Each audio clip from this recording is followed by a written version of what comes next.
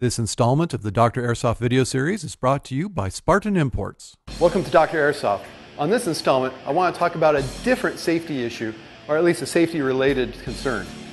Many times when you're playing both in an outdoor field and CQB indoor, you'll have a difference in the velocities that they allow you to shoot at. Oftentimes it'll be up to 400 for the outdoor with your AEG, and only up to 350 on the indoor. Oftentimes this problem is tough because you have to either have a separate gun for both of them, or you just plain can't play with your gun in one or the other of the places. There's a solution to this, and it's now out there in Airsoft. A few companies, the one I know of for sure is Aries, are making guns with quick change springs that allow you to change the spring without having to break into your gearbox. Now take, for example, a gun that fires at over 350 feet per second when it's chronoed with a .20 gram PD. You're not able to get into the CQB indoor facility that you want to play at.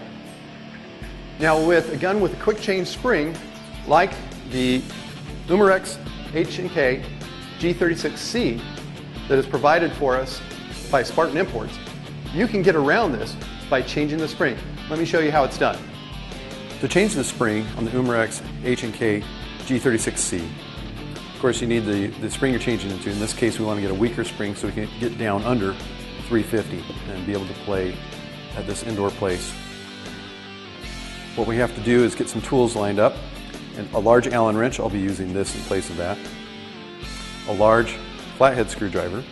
And sometimes I'll use needle nose pliers to help with the pins if I'm having trouble. That's it.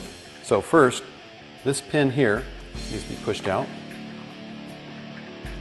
Hold your stock once you do that. Take the pin out. The rear assembly here will come out, keep the spring on the guide. Then you have to take out the large screw over the spring guide in the back. And you're left with using the Allen wrench to let the spring out. Be careful, it's under tension.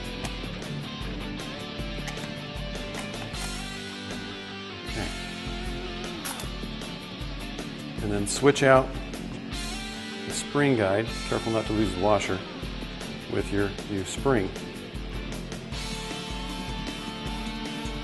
Put the new spring inside. You're going to take the spring guide, push it straight in, and then once you get past the lip, just give it a quarter turn to lock it in. The screw back in place over it. Put back the rear assembly.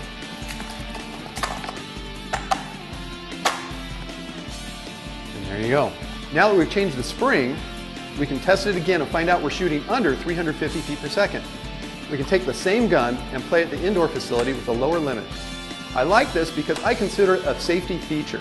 I consider being able to have limits of 350 feet per second at the indoor facilities to be a safer way of play. And I encourage facilities with indoor CQB sports to have a lower limit of about 350 rather than 400, which is more appropriate for a larger outdoor facility. As always, I encourage you to become a fan on Facebook, although it's not fanning anymore, it's liking something, and it's called Dr. Airsoft, the Dr. Airsoft page.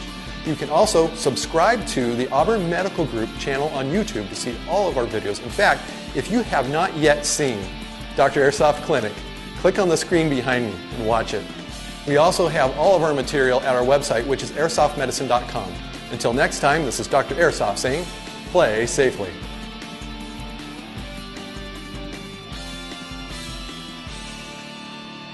There are a few other manufacturers that make the quick change spring. There's but I don't know any of them.